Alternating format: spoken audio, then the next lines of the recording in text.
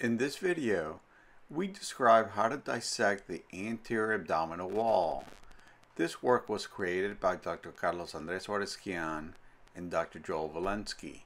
Dr. Suarez-Quian is the narrator of this video. The musculature of the anterior abdominal wall is essential for defecation and parturition, and also to prevent the occurrence of inguinal hernias.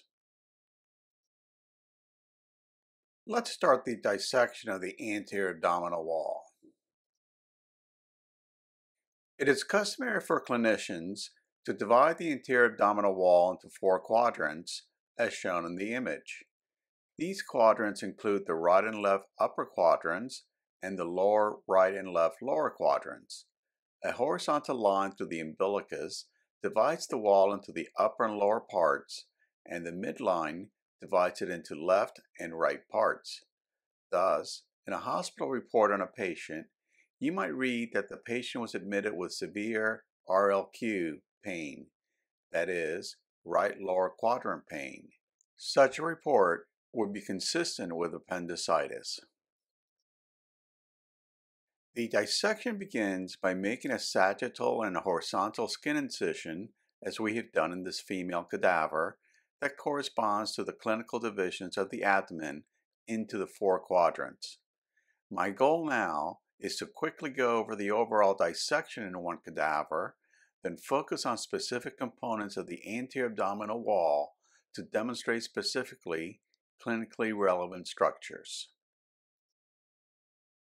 Reflection of the skin of the abdomen reveals a typically fatty superficial fascia.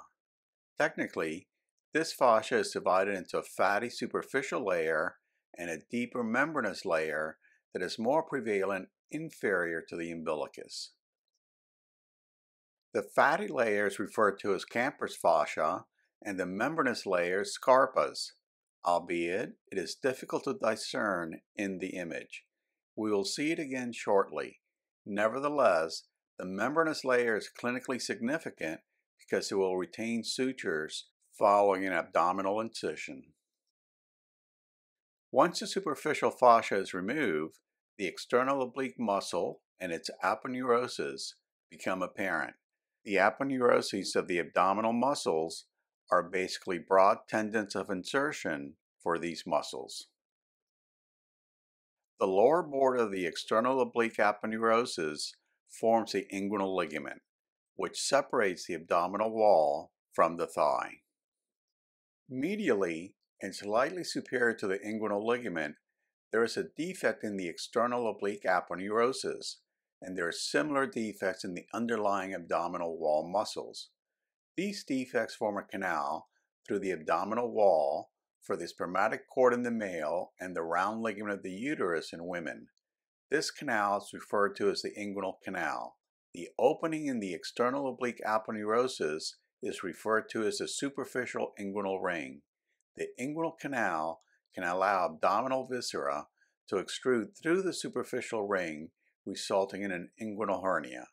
Because the canal is much larger in men than in women, inguinal hernias are much more common in men than in women. Later in the video, we'll present additional images of this region. The broad aponeurosis of the anterior abdominal muscles meet at the midline and encase a muscle, the rectus abdominis. This area of the aponeurosis is termed the rectus abdominis sheath. And precisely at the midline, no nerves or vessels cross the rectus sheath, and the aponeurosis appears quite wide at this point. This is termed the linea alba, or white line, and represents a safe area where surgeons could incise the anterior abdominal wall from the pubic symphysis to the xiphoid without risking injury to the nerves that supply the anterior abdominal wall muscles. While such an incision and subsequent scarring would be unsightly, it would not leave the anterior abdominal wall weakened, as would happen if the anterior abdominal wall muscles were denervated by a perpendicular incision lateral to the linea alba. Underlying the external oblique is the internal oblique muscle and its aponeurosis. Note that the fibers of the internal oblique are oriented superomedially from the bottom to top, whereas the fibers of the external oblique are oriented superomedially from top to bottom. This difference in fiber orientation is clearly demonstrated in this image of a different cadaver dissection. In the top panel, the fiber orientation of the external oblique muscle is illustrated, whereas in the bottom panel, the perpendicular orientation of the muscle fibers of the internal oblique to those of the external oblique muscles are observed after partially reflecting the latter. The transversus abdominis muscle is the third broad muscle of the anterior abdominal wall. It underlies the internal oblique and has fibers that mostly go transversely. So the abdominal wall of the abdomen has three broad muscles that are separated by layers of fat. Think for a minute of a breakfast food that has a similar arrangement. Yes, bacon. Bacon comes from pork bellies with a similar arrangement in the musculature.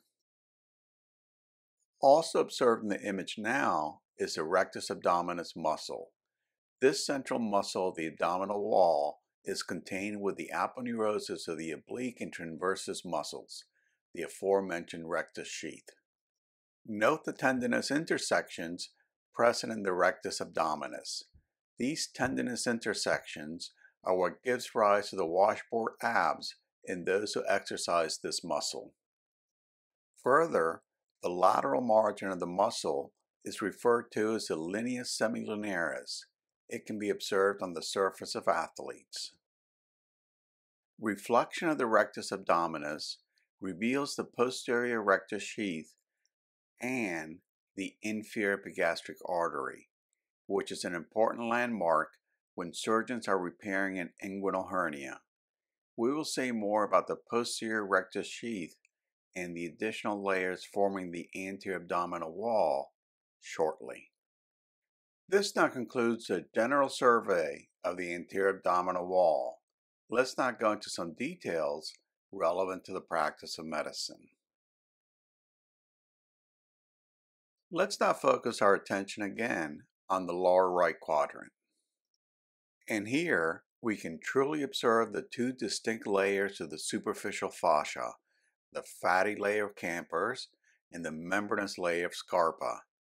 Realize that the membranous layer is even more prominent in the living and easy to discern from the fatty layer.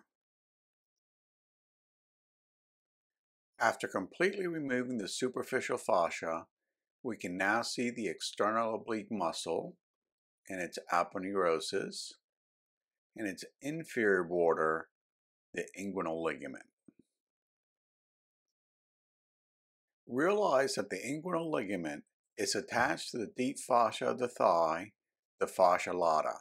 The segregation of these two compartments by the inguinal ligament and the fascia lata helps explain the distribution of urine in cases where the urethra is ruptured and urine extravasates.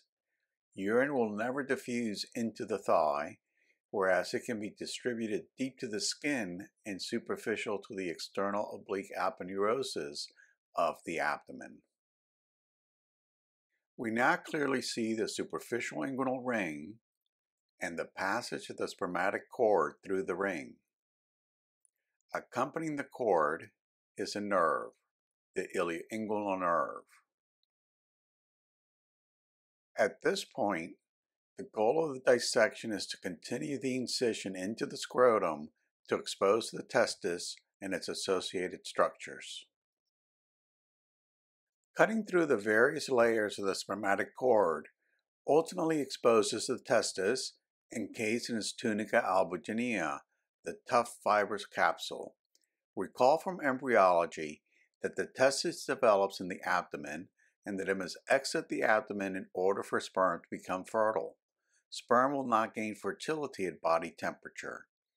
As the testis exits the abdomen via the inguinal canal, it takes with it various layers of fascia from each of the muscles that make up the anterior abdominal wall.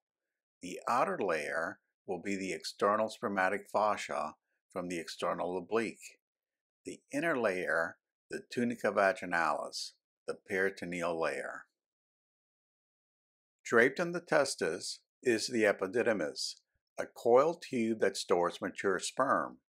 Sperm are produced in the testis, but pass through the epididymis to become fertile, a process that lasts approximately 8 to 9 days in the human. Sperm are ejaculated from the tail of the epididymis at orgasm, not the testis. Reflecting the external oblique exposes the second muscle layer of the anterior abdominal wall, the internal oblique. And now you can see that the internal oblique muscle takes its origin from approximately 2/3 of the inguinal ligament. In the male, small fibers arise from the internal oblique muscle and travel to the spermatic cord. These are known as the cremaster muscles and are responsible for the cremasteric reflex. Females do not possess a cremaster muscle. Reflecting the internal oblique reveals the last muscle layer, the transversus abdominis. Oftentimes, the internal oblique and transversus muscles are fused and the separation is not possible to perform. Here, the transversus is particularly robust. The transversus muscle also takes its origin from the inguinal ligament. Reflection of the internal oblique allows us to determine the path of the nerves that innervate the muscles of the anterior abdominal wall. These nerves travel between the transversus abdominis and the internal oblique, similar to the intercostal nerves that travel between the innermost and intermediate muscle layer of the thoracic wall. A clear cylinder has now been placed in the approximate location of the inguinal canal to demonstrate the path taken by the spermatic cord from whence it leaves the abdominal cavity by way of the deep inguinal ring to exit by the superficial inguinal ring to then enter the scrotum. Removal of the transversus abdominis finally allows us to observe the fascia transversalis, extraperitoneal fat, and the peritoneal layers of the anterior abdominal wall. Realize that although these exist as separate layers, in the image, this separation cannot be discerned. We also note the deep inguinal ring, a defect in the fascia transversalis that allows for the spermatic cord to enter the peritoneal cavity. It is through here that a piece of intestine may exit the peritoneal cavity as a hernia. Note as well the important relationship of the deep inguinal ring to the inferior epigastric artery. If the hernia escapes the abdomen via the deep inguinal ring, shown by the blue arrows, then it enters the inguinal canal that we just described in the previous images, and it is known as an indirect inguinal hernia. The neck of the hernia is located lateral to the inferior epigastric artery. In contrast, if the hernia just bulges out medial to the inferior epigastric artery, orange arrows, it is known as a direct inguinal hernia.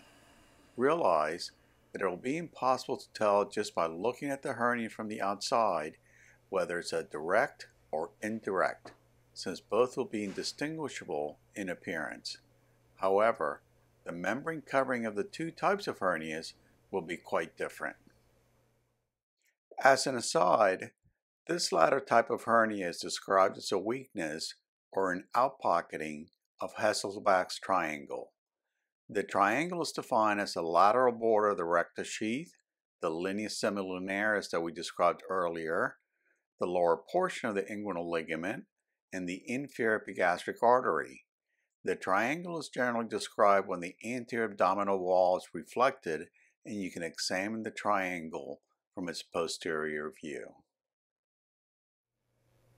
Before leaving the inguinal region, I would like to emphasize that the female exhibits an identical inguinal canal that is indistinct from that of the male. The only difference is that instead of a spermatic cord, the content of the canal is the round ligament of the uterus that stretches from the uterus to the labia majora. The The round ligament provides lateral support for the uterus. It is one of the ligament sets that helps keep the uterus in the midline at all times, even when the females are running. Also, females too can develop direct and indirect inguinal hernias, although compare the size of the round ligament to that of the spermatic cord. Realize that because the round ligament is smaller, the inguinal canal in the female tends to be smaller than in the male. Thus, indirect inguinal hernias are less likely to occur in the female. Finally, following a hysterectomy, the round ligament tends to wither away. This is one of the reasons that the round ligament can be difficult to find in a dissection. The last topic to cover regarding the anterior abdominal wall is the rectus sheath. As we mentioned briefly earlier, it is simply the aponeurotic tendons of the oblique and transversus muscles that meet the contralateral aponeurosis and encase the rectus abdominis muscle. On the left is another dissection of the external oblique muscle, and on the right, the anterior abdominal wall in cross-section is demonstrated. If we label the layers of the cross-section, as before, we start with skin and superficial fascia and the aponeurosis and muscle of the external oblique. Next, we encounter the aponeurosis of the internal oblique. However, this aponeurosis splits to envelop the rectus abdominis. Hence, the aponeurosis of the internal oblique is opposed on both surfaces of the rectus abdominis muscle, helping to form both the anterior and the posterior rectus sheaths. Reflecting the internal oblique reveals the last layer of aponeurosis belonging to the transversus abdominis. And in this image too, the anterior rectus sheath has been removed to expose the rectus abdominis. After reflecting the rectus abdominis muscle, we can examine the posterior rectus sheath. It is important to understand that the posterior rectus sheath does not extend from the thoracic cage to the pelvis as does the anterior rectus sheath. Rather, it ends midway between the umbilicus and the pubic symphysis at a point called the arcuate line. It is at this point that the inferior epigastric artery enters the rectus sheath. We can now finish describing the layers of the anterior abdominal wall as the fascia transversalis, extraperitoneal fat, and finally the peritoneum. And while these cannot be distinguished in the image, again, we emphasize that they are present and are likely to require independent suturing after abdominal surgery to ensure that the sutures made after an abdominal incision does not undergo dehiscence. This now concludes the first video of the abdomen, the anterior abdominal wall.